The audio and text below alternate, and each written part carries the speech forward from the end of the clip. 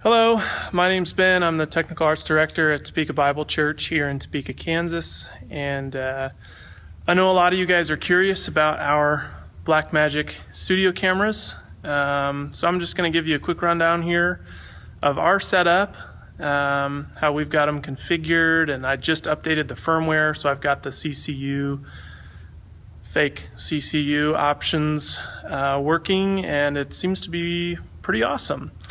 So yeah, let's get started. I'll just show you our setup and how we've got things configured here. So yeah, here's our rig. We've got the studio camera, 1080p version.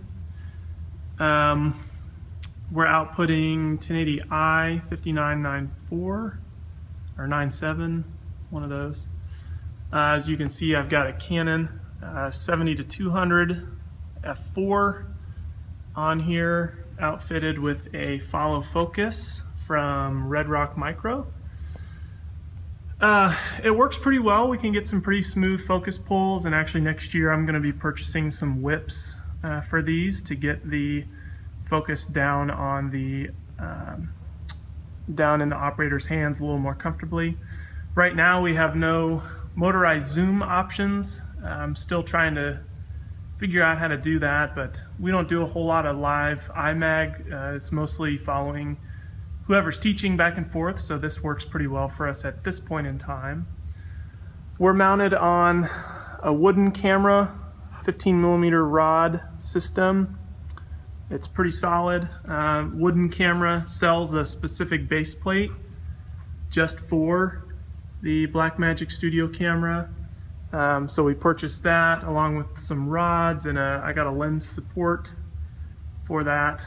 And it works really well. It's really solid materials, and I really like the quality of their work.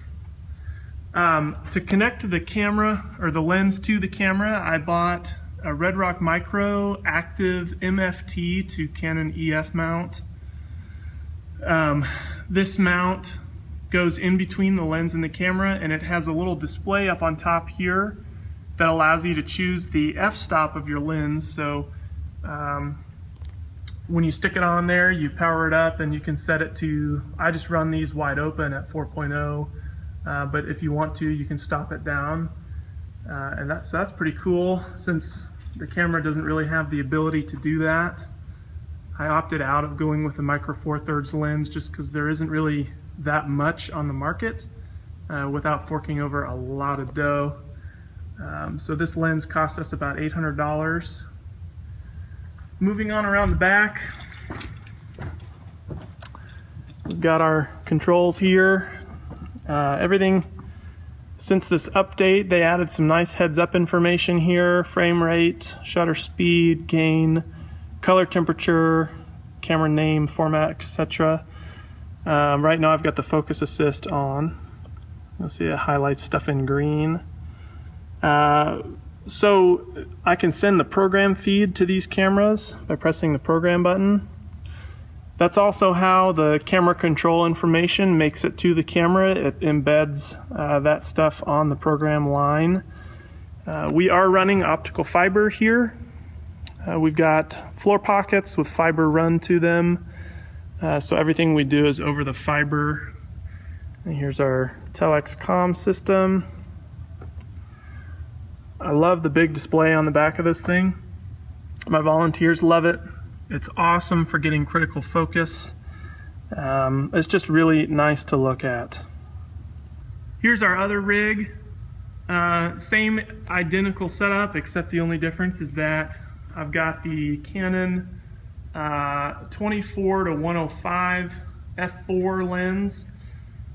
This allows me to have a telephoto and a wide shot of the stage. This lens is not parfocal, so we can't do any zooms live, but it's sharp, the colors are good, and it matches the other lens quite well as far as colors and all that jazz. So there you have it. Here's our other rig. You can see everything highlighted green there. We've got the color focus assist going there. All right, here we are in our video rack room. We've got our video hub, our Production Studio 4K, and then this guy here is the Blackmagic camera converter. It's a rack mount unit. It has 4 fiber in and outs, 4 SDI outs. So basically all of those cameras, all the pockets we have with fiber, run straight into this guy, and then this takes it and converts it to SDI, and then that goes straight into the back of our switcher. And then we take the program out from the switcher, which actually goes through our hub, and route that into the program return onto this guy, and that allows us to send that program feed back to the cameras, and that also allows the control information to pass along those lines as well. Okay, so here we are. I'm in our video control suite now, and we've got the 2 cameras in this building. You can see on the multi-viewer here that we've got both of these 2 cameras here are in one building, and then these 2 down here are actually in another building across the street. We have a really interesting setup here. So anyway, I've got my 2 Blackmagic Studio cameras up here. And let me show you, I'll go over to my software control now. So here's my ATEM software control, probably something you're very used to seeing. I've also got a hardware panel, just the 1ME panel. So what I'm going to show you is just some really basic control. I haven't had a ton of time with this, and I'm not a professional shader by any means, so this is just me farting around with something I barely know anything about at this point. But I'm just going to try to show you some of the functionality. So I'm going to go ahead and get to the program here so we can see it bigger. And we are going to look first of all at camera 1, which is our telephoto shot. I've just got a little cloth set on an iPad stand there to give a decent white for reference. So let's move right in here. On the ATEM software control, there is a section down here for camera. So I'm going to click on there, and you'll see here I've got camera 1. It's on air, and if I switch to camera 2, now that one's on air. So that's pretty cool. So this is where it all happens, and I've tested this, and it works really well. So just to start out, I'll show you with camera 1 here. I'm going to hit this button to expand. I've got lift, gamma, and gain. And then down here I've got sliders for contrast and saturation, hue, and I'm not sure what this guy does, but some of you guys probably do.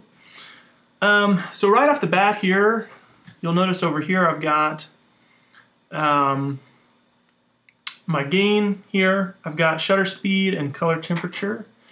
So this will get you a ballpark. So right here I can go ahead and click, and you'll notice we're getting a brighter image. So I'm probably going to, 0 looks just a little bit dark, so I'm probably going to bump it up here to 6 dB of gain. And then over here I'll just show you some of these more finite controls. Well, first of all, I can click through my white balance here.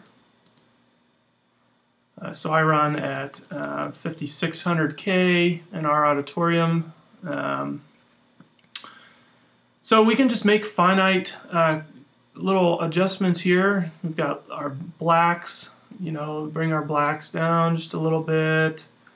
I can run our gamma up and down if I want to. Something like that. And then we've got another more finite gain control here. And then, you've got these big adjustments like contrast. I could crush it if I wanted to, or not. We We can boost our color saturation, or I can pull it completely out and get a black and white image, which is pretty cool. I can do that right there. So I'm going to set it maybe about there, like that. I can set my hue, which honestly I don't have to do a whole lot of color balancing because 5600K is color balanced with our face light. Our face light is all RGBW strand fixtures. So I've got our white balance dialed pretty well in, but if I want to come in here and adjust, I don't even know which one to grab, but I can grab one of these and just kind of, you can see here that it's adjusting the image. Maybe put a little more reds in there, or blues, or you can kind of dial that in per taste. So now I'm going to go to our other camera here, and I'm going to just try to get this one close as well. Obviously you'd want to do this looking at vector scopes and your multi-viewer for comparisons, but I'm going to bump the gain up on this one as well. I'm going to set our lift, crush those blacks just a little bit,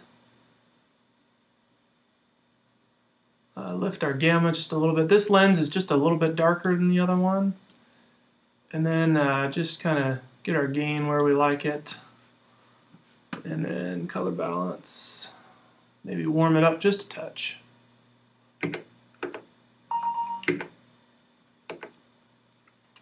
It looks almost like my washcloth is a little bit more washed out on this camera than it is this one, so I might back the gamma off just a little bit. Well, maybe I'll leave that there, but back off my gain just a little bit. So that looks pretty good. But hopefully this has kind of shown you the functionality of the camera control system in Blackmagic. It works pretty well. The response is great. I really can't complain about,